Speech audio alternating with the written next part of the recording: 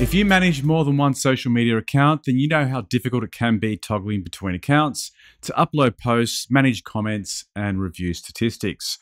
Sure, you can do it all on your phone, but at some point you'll run into limitations and you'll want to start looking at better ways to manage your social media activities. Facebook have a great solution that lets you manage both your Facebook posts and Instagram posts all in the one place. It's called Facebook Creator Studio, and it's easily accessible via your web browser. Just go to business.facebook.com/Creator Studio, or even easier to remember, just go to facebook.com/Creator Studio.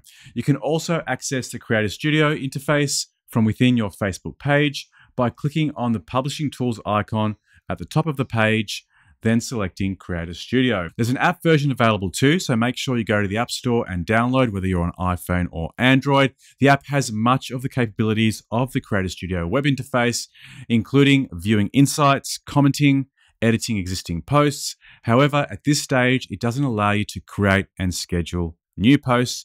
So for now, to get access to everything that I'll show you today, you need to go to the website version of Creator Studio. Once you load the page, you'll see a blue bar on top. If you click on the Instagram icon, it'll take you to your connected Instagram accounts. If you don't see your Instagram accounts, simply click on the Instagram accounts menu item on the bottom left, then add Instagram account on the top right. Now you can add as many Instagram accounts as you like, provided you have the login and passwords available.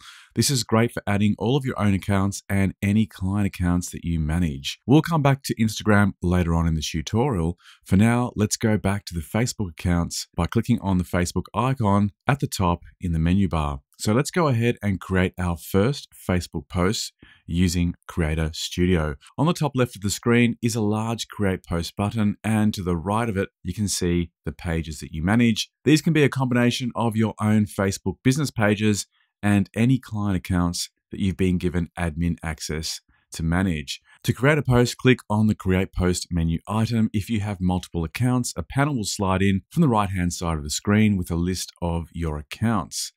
Click on the account page that you want to publish the post to, and now you'll see a screen that resembles the Facebook business page that you would most likely be familiar with. In the top section, you can select the type of post, be it a live video, event, offer, or job post. Below, you can enter the text for your post. Next, you can add a video, photo, create a poll, etc. In this example, I'm just going to create a photo post. So I'll click on the share photo. I can select one photo or multiple photos to form a gallery. Once they're uploaded, I can publish the post right away or take advantage of the scheduling capability of Creator Studio and click on the arrow next to the publish button, click on schedule, and then select the date and time that you wish your post to go live. Let's go back to the drop-down arrow to see what other options we have. We can backdate the post or save as a draft and come back to it later to edit and complete when we're ready to do so.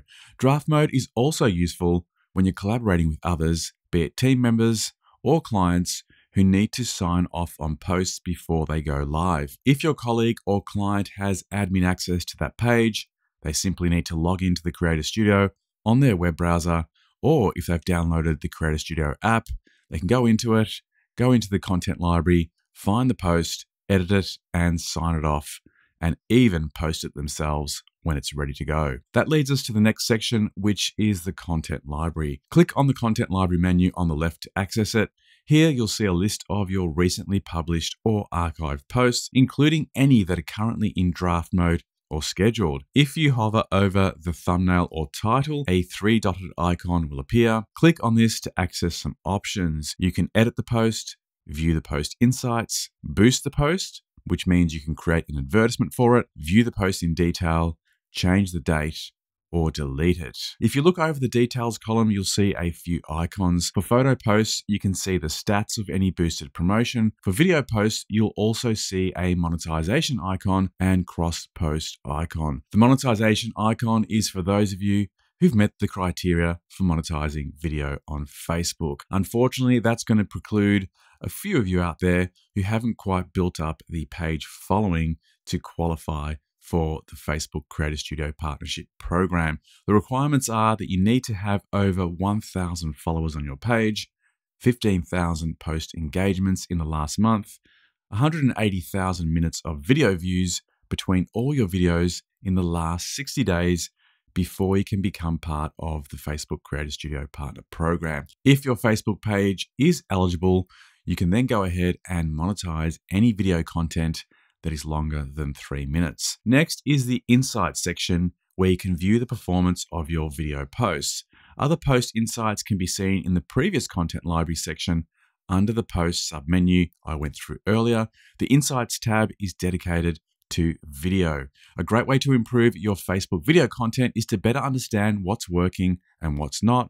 The Performance Insights section in Creator Studio shows you insights on the performance of your videos, the videos you share, and the videos you cross-post across all your Facebook pages. The large graph at the top shows you overall minutes viewed, and if you scroll down, you get details into each video post. Click on the thumbnail or title to get access to the stats, including the minutes viewed, 1 minute video view, 10-second views, 3-second views, average video watch time, audience retention, audience and engagement. In the Loyalty submenu, you can get information about your followers' activity and returning viewers. In the Audience tab, you can find out demographic data about your viewers, including age and gender, country of origin, language, interests, and so on. In the Retention page, you get a large graph that shows you how long people are watching all of your videos, and then below, a breakdown on each video. Next, in the Earnings section, you can see any revenue that you've earned from your videos. Once again, a reminder that this only applies to those of you who've successfully been accepted into the Facebook Creators Program. Next, in the left-hand menu is the Inbox, where you can view and reply to messages on your page or posts. If you want to apply for monetization, click on the next menu item and click on the specific page you want to monetize to see if you meet the eligibility criteria. The Copyright Rights Manager is for managing any copyright issues, and these will most likely appear if you use copyrighted music in your video. Similar to the YouTube audio detection system, your videos may be flagged if found to use commercial music without a license. Next, we have Sound Collection, and this is a useful resource providing you with free music that you can use in your videos to avoid those copyright issues. Pages is where you can view all of the pages you manage and see how many followers you have along with your page role. So that's all there is to it. As I mentioned earlier, you can do much of the same with your Instagram pages using the Creator Studio. So if you want to create or manage your Instagram posts, click on the Instagram icon on the top menu. Once again, on the top left, you'll see a Create Post button. If you click on that, there's a couple of options, including the ability to create an Instagram feed post or a post for IGTV. I've created a very specific tutorial on the topic of uploading content to Instagram using the Creator Studio, and I'll leave a link to that one in the description box below. On a final note, don't forget to download the Creator Studio app for your mobile phone. It's available on both Android and iPhone, and it gives you access to many of the features we've gone through today in a mobile-friendly interface that's easy to use and convenient. You can edit posts, reschedule, and view insights on your phone. Unfortunately, at this stage, you can't create a new post from this app, so you do need to use the web interface as I've outlined in this tutorial when it comes to creating the posts. However, it's really handy having access to these posts or giving your clients access to the app so they can view and edit post drafts, respond to comments, and view insights on their mobile phones. Thanks for watching. Let me know if you have any questions. Feel free to put them in the comments box below. If you enjoyed this video and want to see more from me, hit me up with a like and subscribe to the channel. And don't forget to hit the notification bell next to subscribe to ensure that you receive notifications when new videos are available. See you on the next one. Bye for now.